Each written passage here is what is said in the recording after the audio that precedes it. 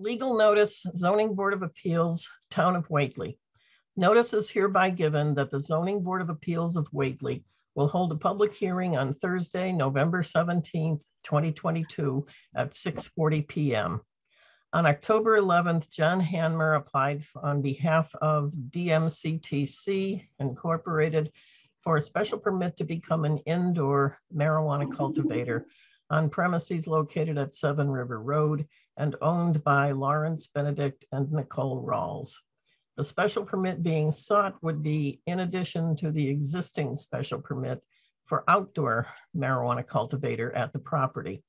Application for the special permit is to be considered under the provisions of the Whately zoning bylaws as provided by Massachusetts General Laws, Chapter 40A. The hearing will take place virtually via Zoom. The rules of decorum for a public hearing remain in effect, and the chairperson will seek comments from the public when appropriate to do so. It then gives the computer link to access this hearing, along with the numbers to dial for joining by phone with the meeting passcode. And after that, this notice is published electronically on www.recorder.com/public-notices and www.masspublicnotices.org. Signed, Roger P. Lipton, Chair, Zoning Board of Appeals. And this ran in the Greenfield Recorder on November 3rd and November 10th. Chris, any objections to the way that's phrased or written? No, that sounds fine to me. Okay, so I'll let you begin with your presentation. It might help if you refreshed our memory. What permits has the petitioner received so far on that location? So we have a special permit for outdoor marijuana cultivator, which also required site plan approval. And then there was an order of conditions from the Conservation Commission for the work as part of that site plan. How about in the interior? In terms of building permits? No, zoning permits from us. I guess I don't quite understand the question. I'm not trying to trick you, but didn't we address the interior at some point? Oh, so on the original submission, we had highlighted two things. And I have this special permit, which is hopefully going to jog my memory on the second one. Yeah, so there were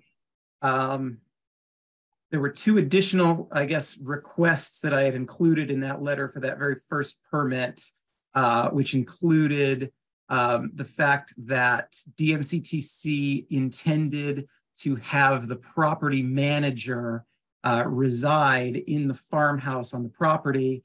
And we wanted to ensure that that was not in conflict with the portion of the zoning bylaw that prohibits marijuana establishments from sharing from existing in a residence. And that farmhouse, of course, is outside of the secure perimeter where the actual marijuana handling and growing occurs. And then we also highlighted the fact that there's an existing barn on the property that is within a property line setback. And I think that, however I phrased those requests at the time, ZBA determined that there was no action for them to take as part of those proceedings. And I think that's even addressed in our special permit. So the special permit reads, we approved request number 1 for the cultivation facility as this is secluded farmland. We did not make a quote finding per request as that is not in our power. That would refer to, I think I was looking for a finding on the continued non-conformance of the barn. And then you also say that we did not clarify per request number 3 who could live in the existing farmhouse. So simply no decision was made as to those 2 points. And what was the date of that one? This was issued on September 26, 2020.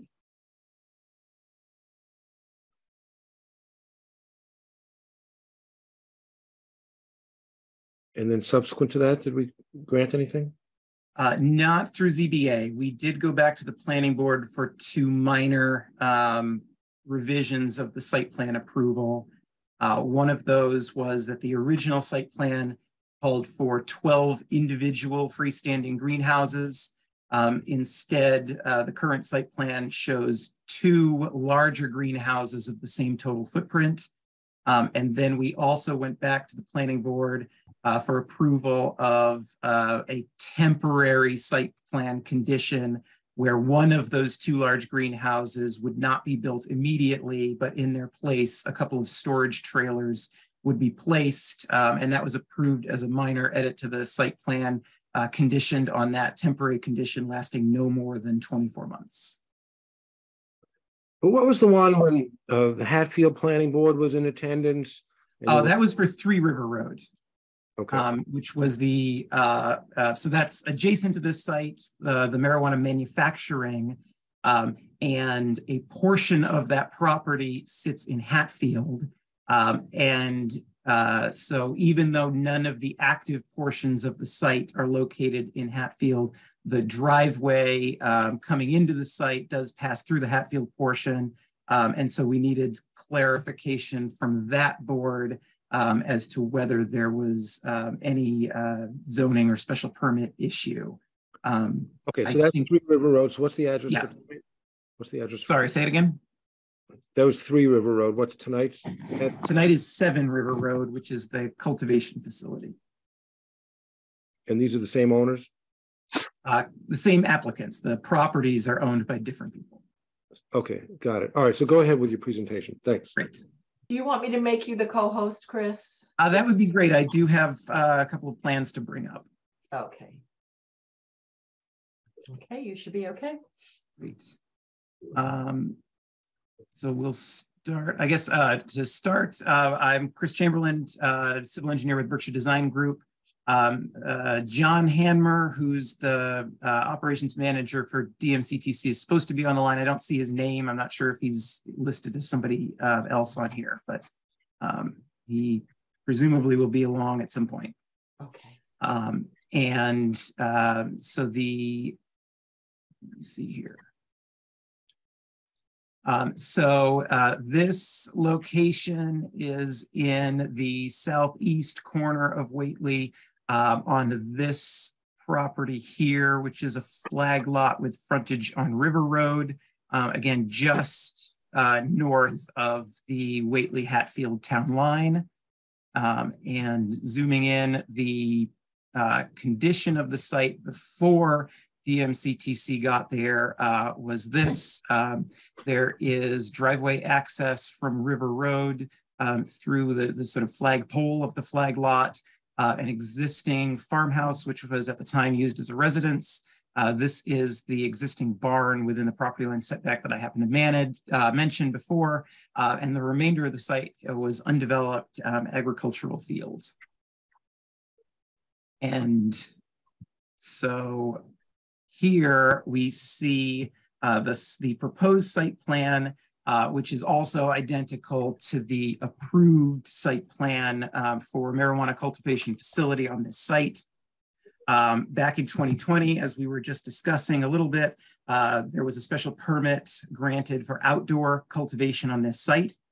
At that time, the Whately zoning bylaw did not define what outdoor cultivation was as distinct from indoor cultivation.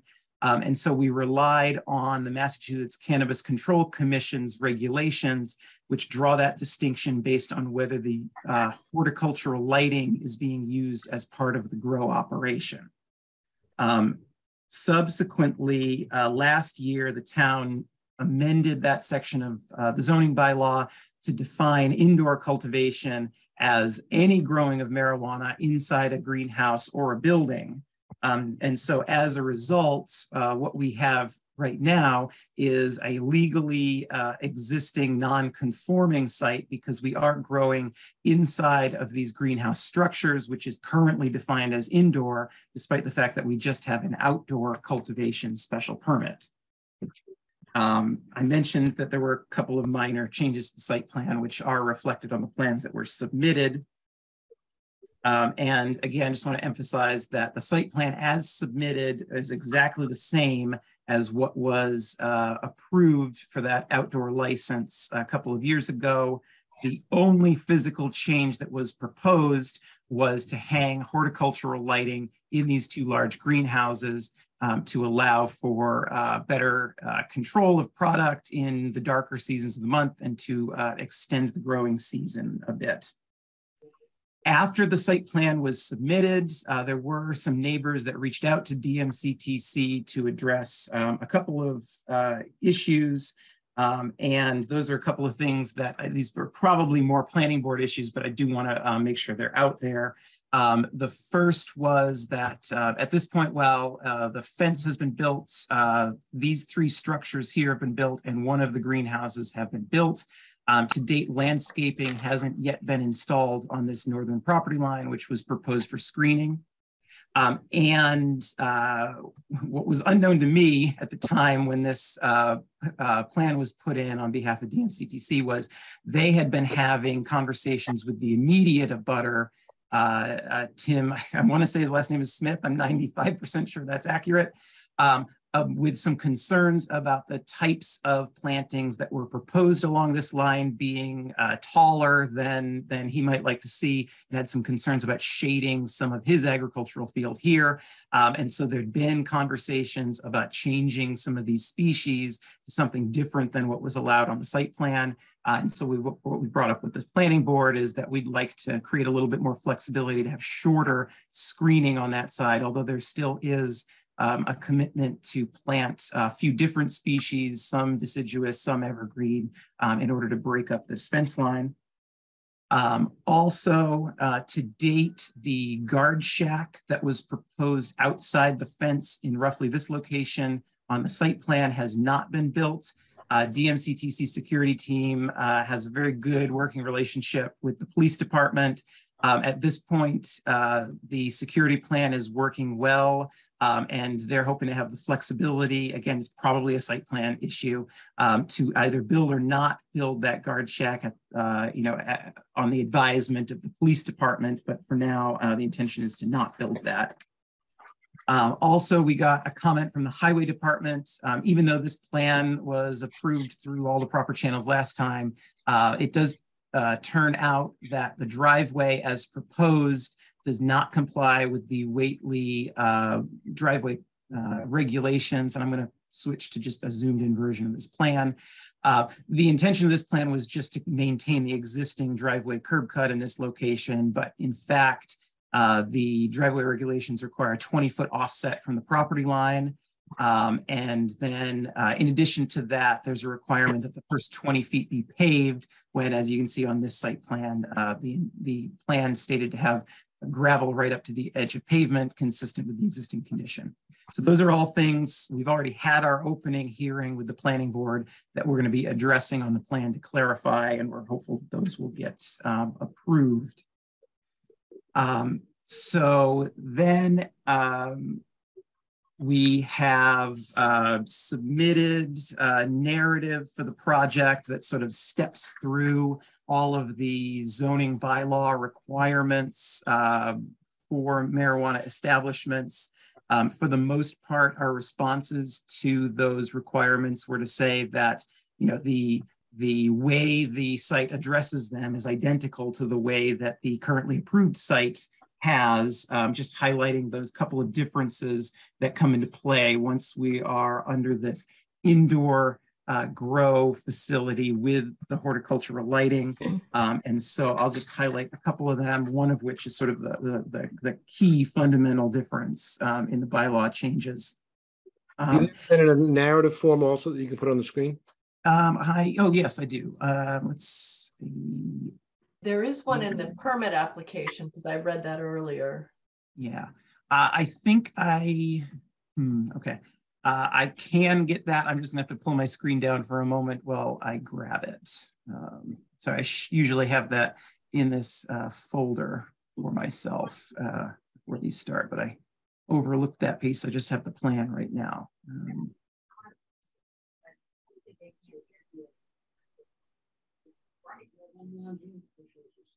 Actually, pulling it from your website may be the fastest way to go. So let me look there. I have it. I believe I've got it right here. So I'll Okay, just great. keep sharing.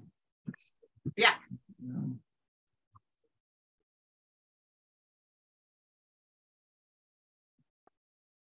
Okay, and so this is the whole application package. This was the form application, list of abutters, and then this narrative was included in that package, which I assume all the board members received. Yes. And I'll zoom in a little bit here.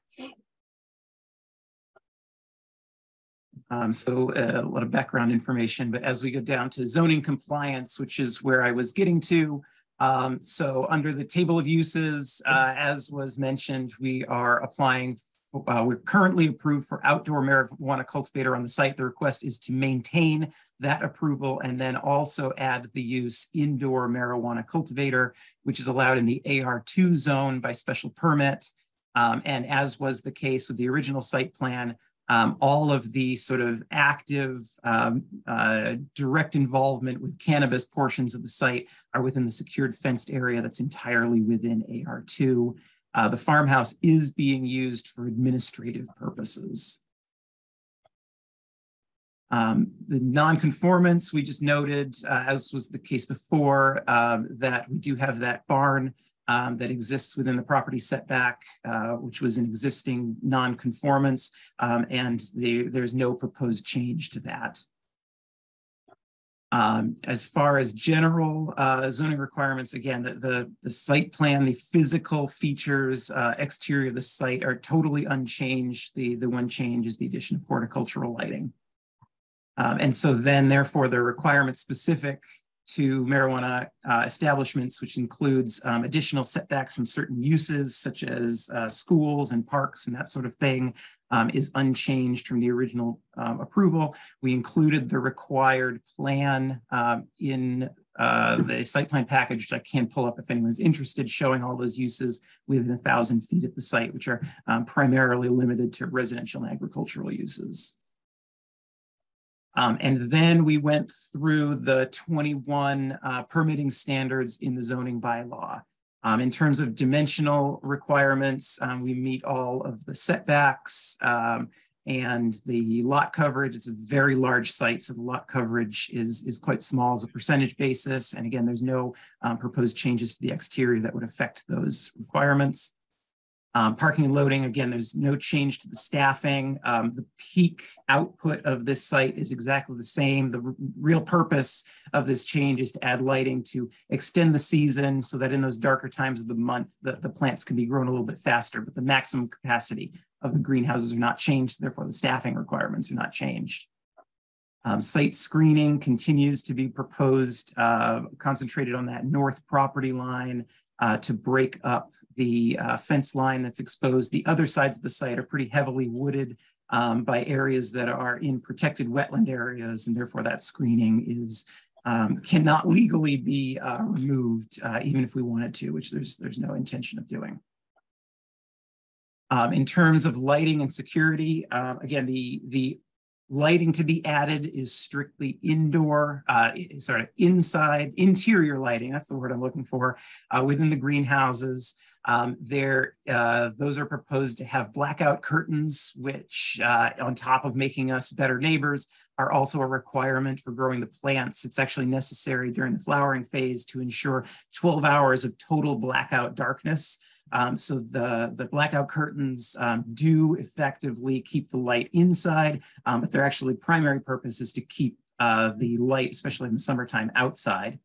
And here I will also note that this was brought up at one of our meetings with the planning board. I guess there had been a complaint about bright lights being seen late at night from one of those support structures along the northern edge of the site. And I think this was mentioned in the narrative, but DMCTC looked into that. It turned out simply those blackout curtains, which I described, were at the time on a manual switch, and an employee forgot to flip the switch before they left, and the lights were on at night and the curtains were open. So the light was spilling out.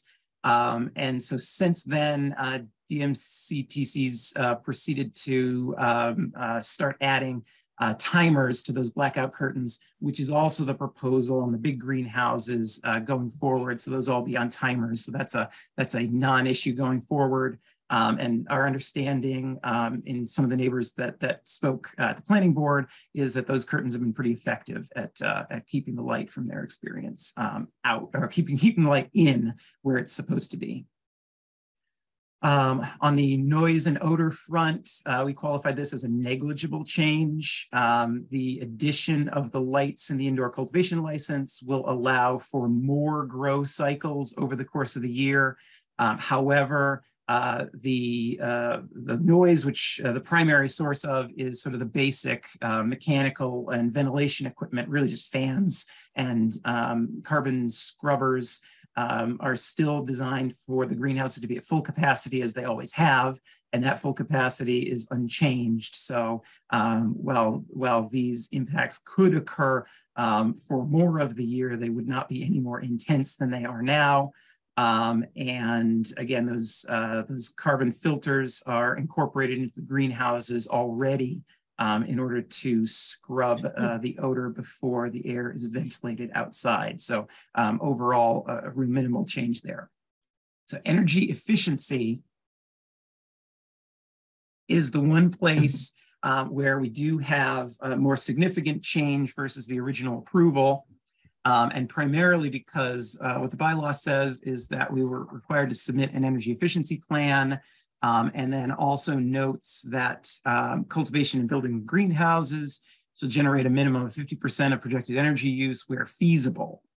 And so what we've provided here in the narrative, I think is sort of our best effort to address how efficiently the site is going to operate without getting into too many of the nitty-gritty details of exactly what equipment is spec'd and that sort of thing. And so we approached this trying to look at some kind of objective standard to judge it. And so if we look at the CCC regulations for indoor grow operations, they have a standard for what is known as horticultural lighting power density, which is sort of in the numerator of that figure is how much power is used when all the lights are on. And the denominator for that factor is the total area of what's known as canopy, which is the literal area that the plants are growing in. So not the total square footage of the site, but really just the grow tables, if that's how you're growing, or the sort of area consumed by the plant in an in-ground grow. And so if we calculate that out based on the proposed lighting patterns and the size of the grow, what we come up with, and this was calculated out by a mechanical engineer, which is a requirement of the CCC, the lighting power density, the total power used for lighting in the proposed facility is about 23 watts per square foot of plants, as compared to the standard, which the state says we must be below 36 watts per square. So 23 as compared to 36. And then we actually continued on and looked at the mechanical power density, which is basically the same calculation, but applied to all of the mechanical equipment and everything. And so that, even though the state requires reporting of that number, they don't actually have a standard for it. But the end result was that we use about 10 watts per square foot of mechanical power divided by that grow area. And it just so happens that if you add those numbers together, I'm sorry, I said 23, I meant 25. The 25 and the 10.7 works out to be just about 36, which is just a coincidence. But point being that the state sets a standard for how much light we're allowed to use. And in fact, the total power being used by these grow facilities is equal to that limit for lighting. So in terms of energy efficiency, we feel like, by some objective measure, that's a pretty good indication that this is a relatively efficient site and that we're not wastefully using power. And I just asked a question, Chris. Our Yes. bylaw does say that cultivators in buildings and greenhouses to generate a minimum of 50% of their projected energy use on site where feasible. You're quite right Yes. about the where feasible. Is there any thought at all to solar to help? Yes, so this was not in the narrative, but we had a long discussion about it at the planning board, and short version of the story is we were sent back to do a little more homework on that question. And I've been doing that, so I did not have anything to submit. We are going to submit in writing to the planning board hopefully before their next meeting. But we do have some information on that, and I want to get into that a little bit just to sort of step you through this. And the key item here that we want to make clear is sort of fundamentally why a cultivator goes with a greenhouse grow to begin with, which I think gets at something really important on this question as applied to this project. And that is, you know, quite simply, when you grow in a greenhouse, there is a certain amount of energy input into a pound of final product. And, you know, in a total indoor situation, all of that energy input comes from basically electricity powering the lights to grow the plants. Mm-hmm. And then the cultivator, when they choose to do a greenhouse grow, is doing that because then a portion of that energy input is coming directly from sunlight. And so you could imagine a greenhouse could put solar panels on the roof of the greenhouse, convert that into electricity, and use that to run grow lights. That would be an incredibly inefficient way to do things because the power of the direct sun is actually, you know, significantly more efficient at growing the plants as opposed to solar electricity powering the lights. And so then the question is, how much of that needed energy input that the plants need is coming from that direct sunlight? And we looked at that in a couple of different ways. I'm going to pull up a separate document that I have open here. But it just so happens that the answer is a little bit less than half. Okay. And so I don't need to quite just take my word for it. We looked at this in sort of two different ways. The first one is site specific. And so what you see here is DMCT, I'll say a simplified version of DMC's planned lighting schedule. And the way you read this chart is that running down the left side is the 24 hours of the day, and running along the bottom is each month from January to December. And the way this is set up is basically each plant's life cycle goes through about a 3-month phase. The first month is spent in a vegetative phase where they need light about 18 hours a day. And 2 months are spent in a flowering phase where they need 12 hours of light a day. And so the gray areas here are the total darkness areas when the blackout curtains are put up and all the lights are turned off and they're in total darkness. So there's no energy required at all at that point. The yellow bars represent an hour when the lights are on. And so you can see in those winter months, it's 100% artificial lighting. Mm-hmm. The white bars are times when the sun is strong enough that artificial lighting is not required. And so you can see in the middle of the chart, which represents July, that is almost the entirety of the day. In this conceptualization that July month is a vegetative month, again, this is a little simplified, but if we made this more complex so that we had represented the portions of the greenhouse that are in vegetative versus flower, there's very little difference compared to this simplified version. But in that July, you know, all of the flower grow and most of the vegetative grow is pure sunlight with just a little bit of supplemental lighting at the very beginning and end of the day. And so what this shows is that about 46% of the time when light is needed, it's being sourced entirely by direct sunlight. And the other 54% of the time, it's being sourced with electrical lighting. And so if you wanted to convert that into sort of energy used over the course of the year, what we can look at is that we've got, I got to find the numbers because I was just double checking some things on this, that we have a total of about 4,700 hours over the course of the year when light is needed. And about 2,100 of those hours, that light is provided purely by sunlight. So if we turn that into energy use, again, essentially 46% of the light energy input to the plants is offset by the sun. And then additionally, we have an existing 10 kilowatt solar array, which kicks in another 1%, which is small, but it's not nothing. And then DMCTC is also still in the assessment phase as to whether the farmhouse can support solar without structural modifications. If it can, it looks like we can fit about another 10 kilowatts on the roof of that building. So throw in another 1%.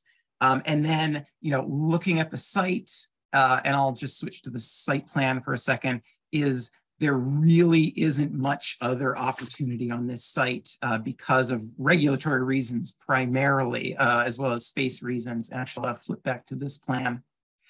So first of all, rooftop solar is allowed by right anywhere, but ground-mounted solar is there's a limit in zoning of a 10 kilowatt array that's allowed by right as an accessory use, and anything bigger than that is not allowed in AR1. And the limit of AR1 and AR2 is right along the fence line of these greenhouses.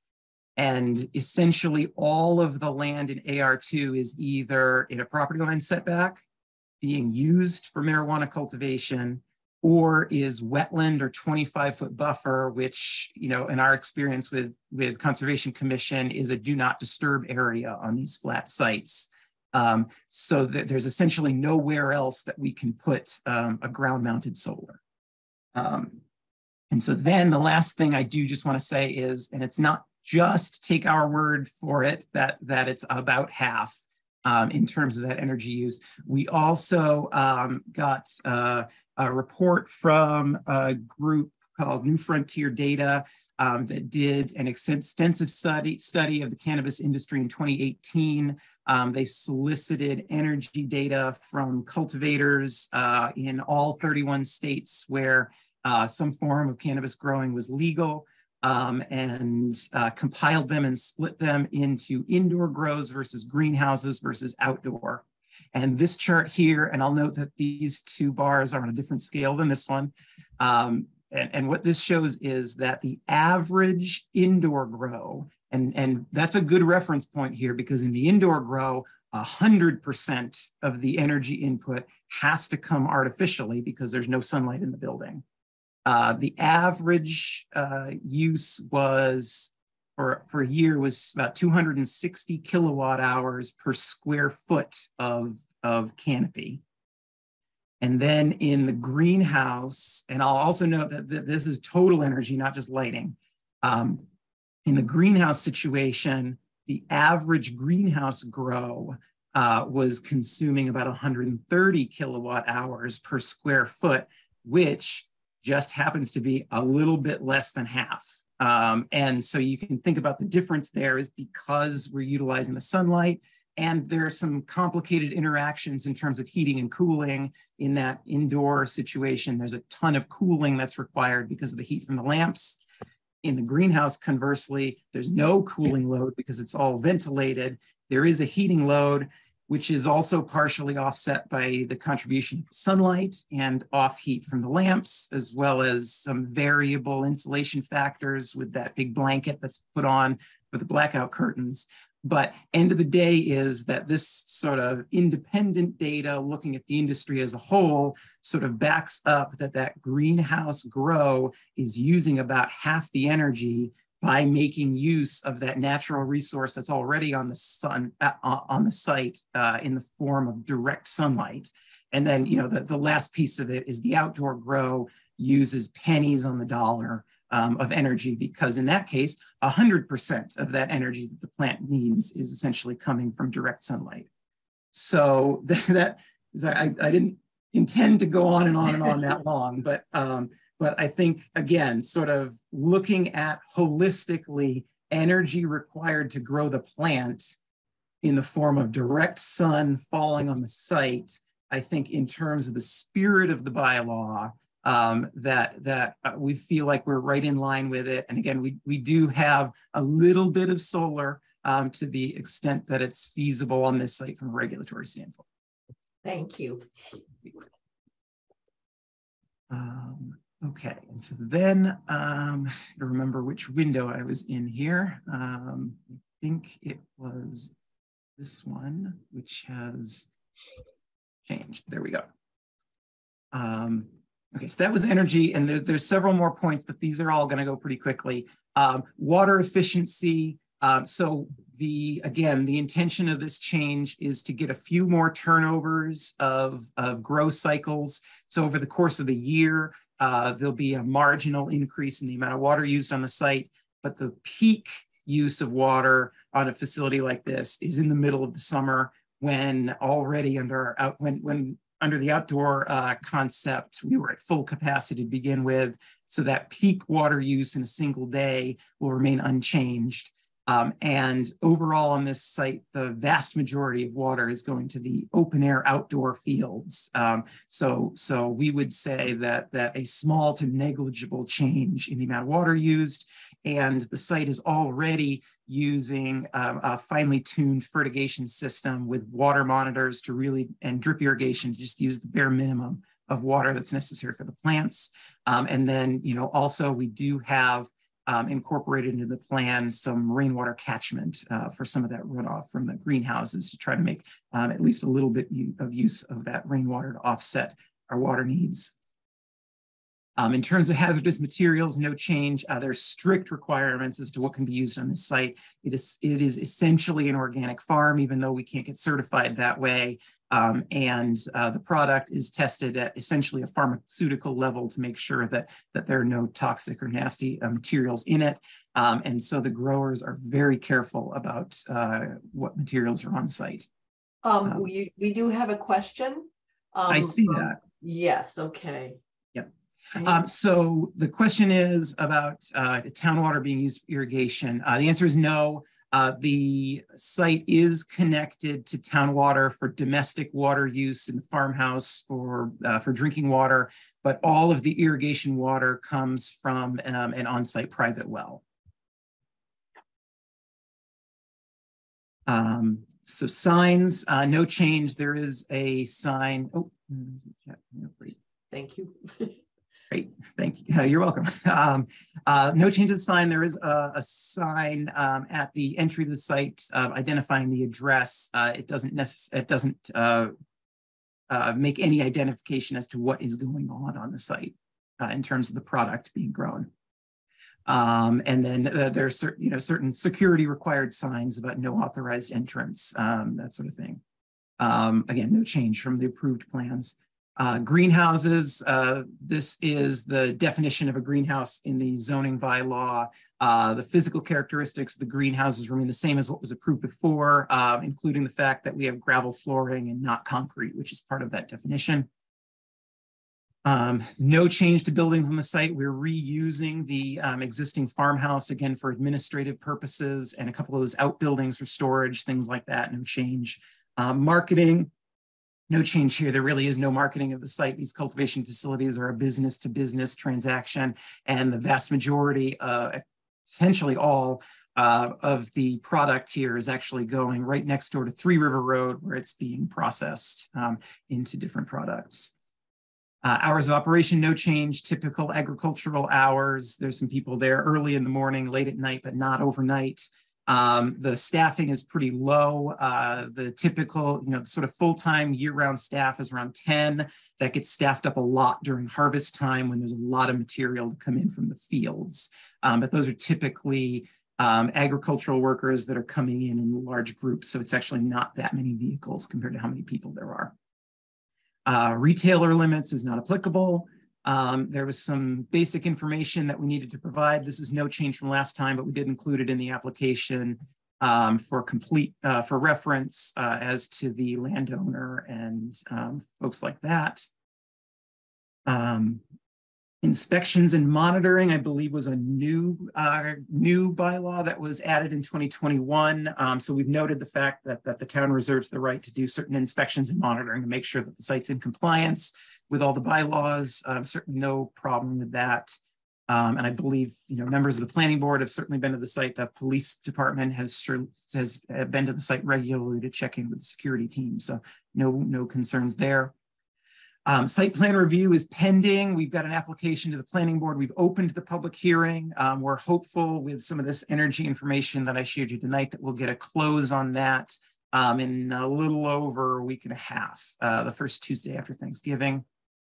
The reporting requirements, I actually don't remember what this requirement is, but I've got that in front of me. Marijuana establishments shall provide public safety officials, building inspector, town administrators, and names and phone numbers of management staff. I'm pretty sure that has happened, and as staffing changes, certainly those will be updated. And again, the public safety officials have been in regular contact with DMC. There are requirements if the licensee changes, and those are noted. And if there's a change in ownership of the property, that triggers some zoning compliance. Again, that's noted. There is a desire by DMC to own this land eventually, and we'll deal with that issue if it comes up at that time. And then finally, the host community agreement, which we did attach. This is actually no change from the previous. The host community agreement was not specific as to whether the marijuana cultivation would be indoor or outdoor. So as far as DMC is concerned, the original host community agreement is still in place and still valid for this change in, or for this additional use. I think that is every box checked, unless I've missed one. Chris, could you please just give me the date on the plan that you showed us tonight, just so I can jot that down? Yes, let me check that. So the plan as shown, I have to find the right page of this year, which was a reissue of the last version approved by the planning board. But September 27th, for your purposes, 2022 is the date of the plan. September 27th of 2022. Thanks.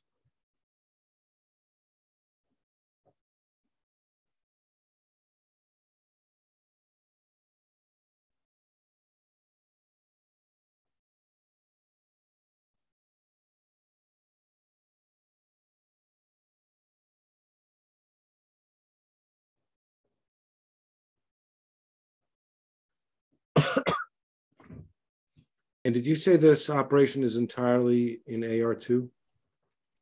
Yes, and I'll be just very much more specific when I say that, because I've mentioned it a couple of times, but without actually showing the plan. So yes, the AR1, AR2 dividing line runs right along this fence line. And so, oops, hang on, turned it blue. And so all of the handling of marijuana product from growth to shipping and being trucked off the site occurs within that secured perimeter, which is entirely within AR2.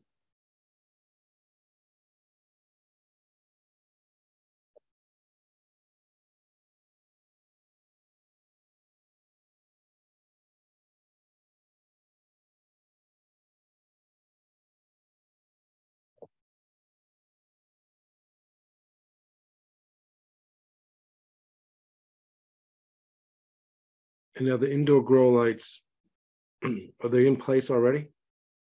They are not. There is a small amount of lighting in the nursery, which again, when we deferred to that CCC definition of outdoor, outdoor is the growing of cannabis without the use of artificial lighting, but there is an exception for propagation of the mother plants. So there is horticultural lighting in the nursery. Otherwise, the only lighting in the greenhouses is just safety work lighting for workers walking around in low light.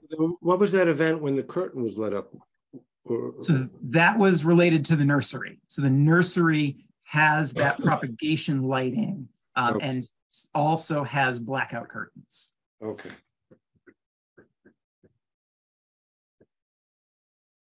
Got it.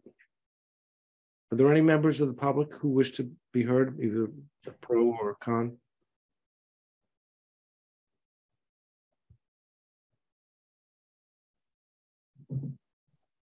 Any board members with other questions or comments? I only had the two questions. One was water and one was power, and they were answered in the presentation.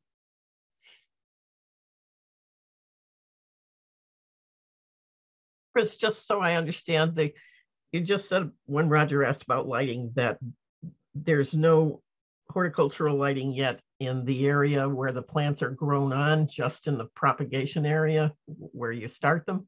Correct. Yeah, what we refer to as the nursery. And so the way these plants start their life is they're all cloned from a mother plant. And so that process needs to happen under low intensity lighting. And that's the one exception under the state's definition of indoor versus outdoor where lighting is allowed. But in the main grow areas where the plants spend most of their lives, there's currently no horticultural lighting at all. Thanks.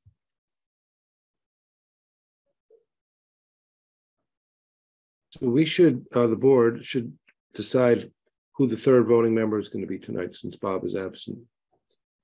Kristen, Fred, anyone want to step up and be the voting member? Sure, I'll be the voting member. Okay. Well, in that case, unless there's any other comments, we can, or I will make the motion to close the public participation and comment section of the meeting. Second. All right, so then we'll deliberate in open Zoom public territory, but we won't ask for any feedback at this point. Seems like it's a well thought out plan. It's an extension of what's already in place, and I don't see any harm. There's no neighbors who are complaining, and I'm in favor of it. I also am in favor. Yeah, I'm also in favor of it too. It seems like a good plan, well thought out, and I guess there actually activity going on in the site now that I think is very positive. I don't hear any real negative comments other than maybe what Chris said, that one or two neighbors, but other than that, I think it's a very good plan, a good project in total. All right, well, it has to be unanimous, and it is unanimous, so that's a 3-0 vote in favor, and so the application is allowed. Great, appreciate your time. Thank you. Okay, so in order to write this up, first of all, Deborah, do you and I want to collaborate on the writing of it? Sure, Okay. absolutely. You have the material? I do. I mean, I read it. My computer has issues saving things, so I don't think I've saved everything, but No, I have the narrative, and Yeah. we can write it from that. Mary, do you have the publication dates and the application date? If I can get it quickly, if let's see. Just make a note. Hold on there.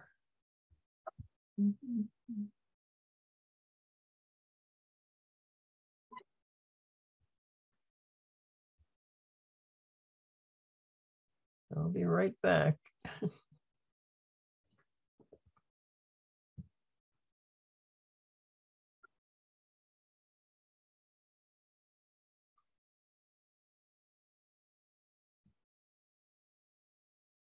Oh, excuse me.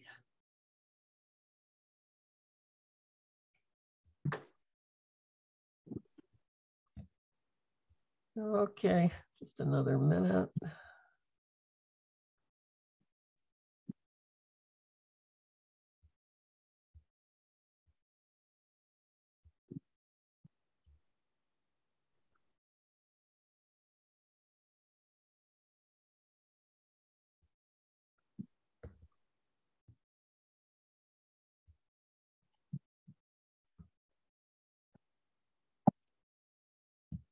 Okay, November 3rd and November 10th In the recorder. in the recorder.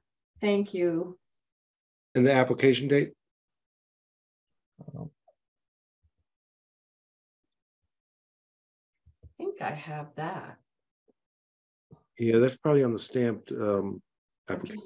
I'm just checking.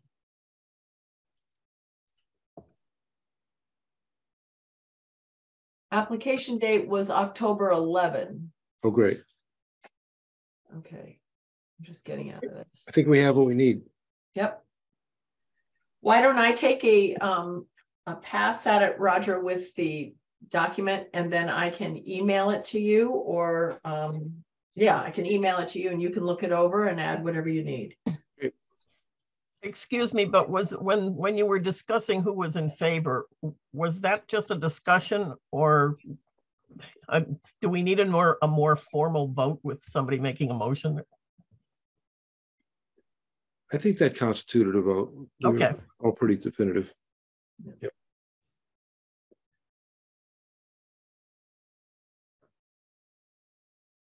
But thanks for asking.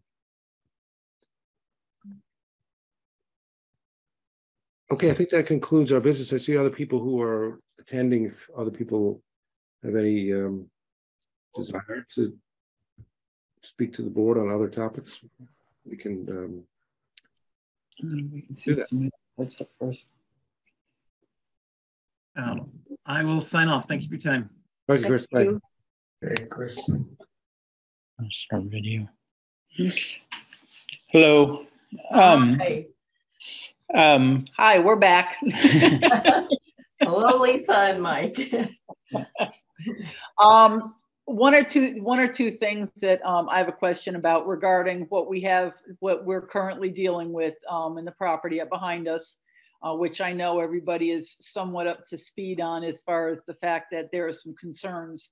One of the things that I do not have access to, or I haven't gotten, is the original permit that was taken out by Pioneer Explosives back in the early 80s, to see what it was on that the property was going to be used for, because I know right now that the owners of the property are working on the site to turn it into, in addition to a site for storing explosives, and potentially leasing it out to another part of it out to another company, is they are using it to put in all their commercial construction equipment, all the loaders, trucks, equipment, supplies, and everything else. And they have continued to move forward with making more parking lot areas, essentially, for storing all of this stuff, which was never in the original site plan with anything that it has been used for. So I don't know if that is something that we have any way of going back to that and finding out whether or not we can get a hold of a cease and desist as far as any more progress until this has been figured out. That was one question. Lisa, have you heard anything at all from the building inspector? Is he responding to the emails that you're sending? Not well. This morning, Brian, the town administrator, he did send us an email stating that he was working with the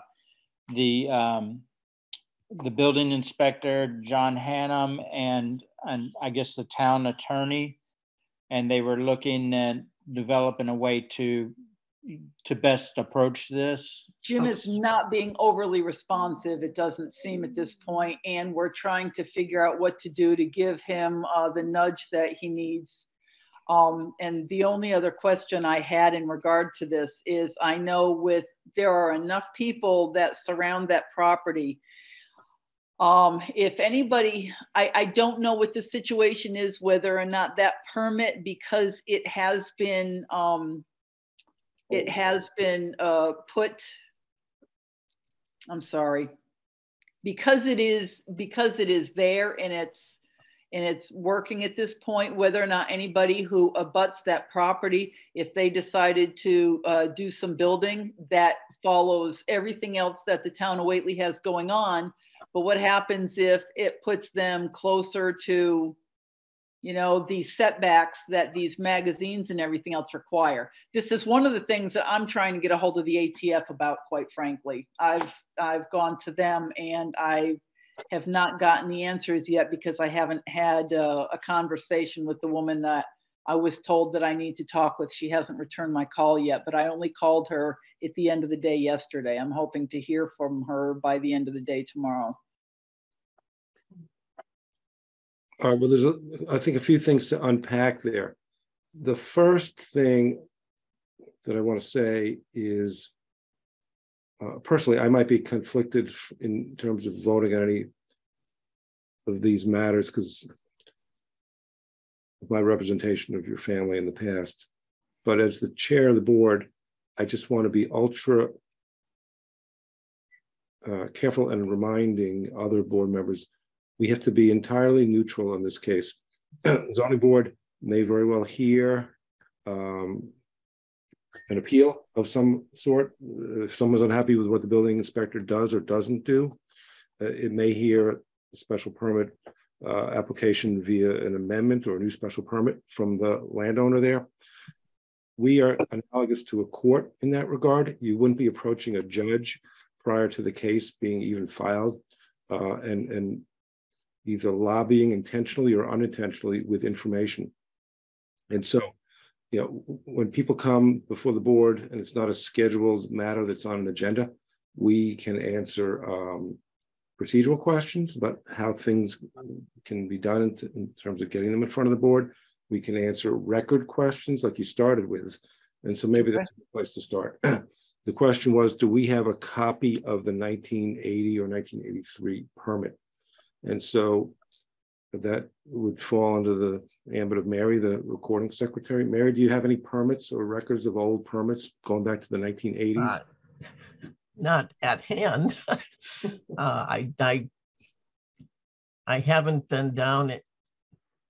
I haven't been to the town offices since before COVID came in. I'm sure there are old records there, but I don't know whether any of them apply to this. I would have to check, have somebody there check, or go down and check myself. So that would have to be something. Okay. I can make a phone call down there and ask and see whether or not they can pull that up, because that was actually what we needed to do for the special permit when it was turned over to the current owners. So we got that. I don't know if it's, I'm just saying, I don't think it's a matter of pulling it up anywhere. I think it's a matter of going through the drawers for paper copies from 1980 or whatever. Oh, no. Yeah, Well, we do have a copy of the 2013 permit, which I emailed to you, but Yep.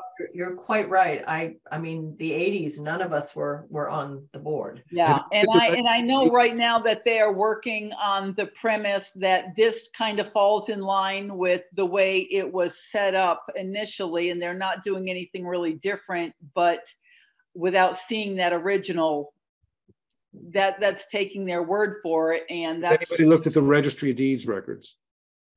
okay, registry of deeds records will do. Because the law has always been that a special permit granted by any board is only active once it's recorded at the registry of deeds. Registry of deeds records go back to the early 1800s or even earlier in some cases. Okay. I have one other question about the amount of noise coming from the trucks, and is there any bylaws that can be, I guess, enacted, or, you know, or steps taken to stop that in the present? All violations of any sort that relate to noise, dust, visual things that come from the zoning bylaws, any violations start with the building inspector. Okay. Has to act or not act. And then the aggrieved abutter has rights based on what the building inspector does or doesn't, but the zoning board never goes out and cites somebody for violations. It's just Well, not- I was more looking for, are there rules against We'd have to look them up. that type of thing with the noise? Like, I mean, calling the cops or something. I mean, is that viable?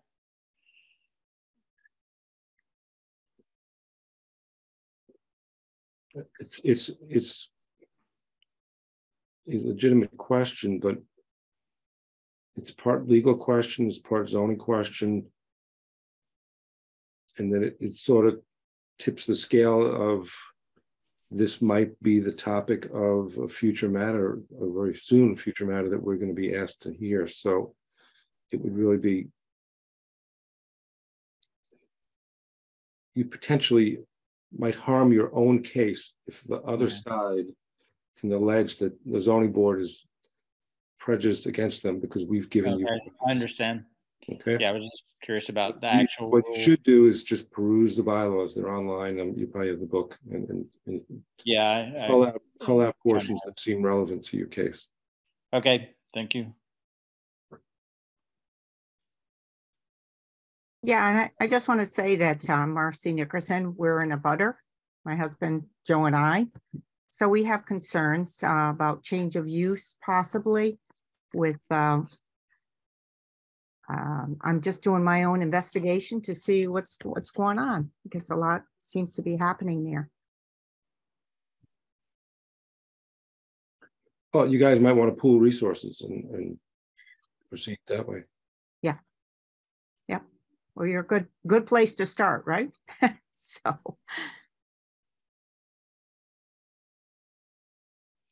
Well, I certainly hope it gets resolved and doesn't have to actually come to a formal hearing in front of our board, but if it does, we'll be ready. Okay, thank you. That's all I had. Excuse me, Mike and Lisa, I don't have your last name in front of me, just for the record. Also, it's Moore, M-O-O-R-E. Okay.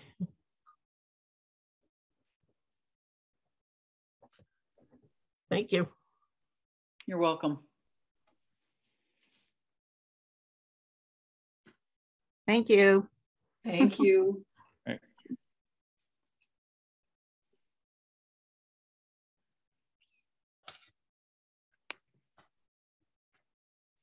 All right, we should talk about the minutes. Hey, Mary, thanks for getting together the minutes from September and October. I did have a chance to read them and they look thorough and they look accurate. Okay, let me just grab it. I read the September ones. I wasn't at the October one. September looked good to me. Just grab them each here. Okay, so Roger, you said they both looked good. Yeah. Who else was at the October one? At October, we had. I have everybody but Kristen. Did I? I wasn't there. Kristen. October 6th was the one where you weren't there. Right. And Kristen was the host. Well, there's an amendment to the minutes. Oh, see, I didn't even look at that one because I knew I wasn't there. Are you sure, Deborah, that you're not talking about the earlier one we had in November? 2 weeks. Yeah, ago? I hosted the November one. Oh, I don't believe my I goodness, hosted you October. are absolutely right, Roger. Yes, you're quite right. You're quite right. Yes. Well, Fred, you must have been at the other one. Yes. Yes, I have no problem with the minutes. Okay. I would recommend approving the ones as written for Oh, both the 2 dates. I think that's good enough. Two members.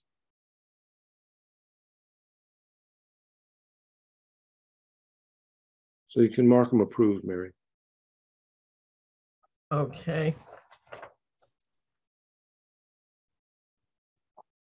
So we haven't approved the ones from what, November, 5th, 3rd, November 3rd? Right. November 3rd has not been written yet. Not been generated yet. That's the only ones that are lacking approval? Yeah. Okay. That's pretty good. Yes. All righty. So as it stands now, December first meeting in the first Thursday in December. There's nothing on for that. That would be December 1st, right, Mary? Just, Well, I mean, it is December. if December 1st is the first Thursday? Yeah, it is. So, but there's nothing scheduled at the moment from what I. No, I got nothing else in, no new stuff. So right now we would have, well, we don't have DT CMC coming back. We just settled them. So right now it's totally empty. And it's probably just about too close to file anything and be heard by then. Yeah, this is the middle of the month. It would have to be published. This is the 17th. Are there even 2 Thursdays left? Let me just look. I don't think there are. Next Thursday is Thanksgiving. Right. No, there are not. And after that, it's December. December. The next Thursday is December 1st. Right. Yeah. Right. Well, then no, we don't have another. Then this may conclude our business for the year. Oh, that's right. Right. Okay. Happy New Year. Yes.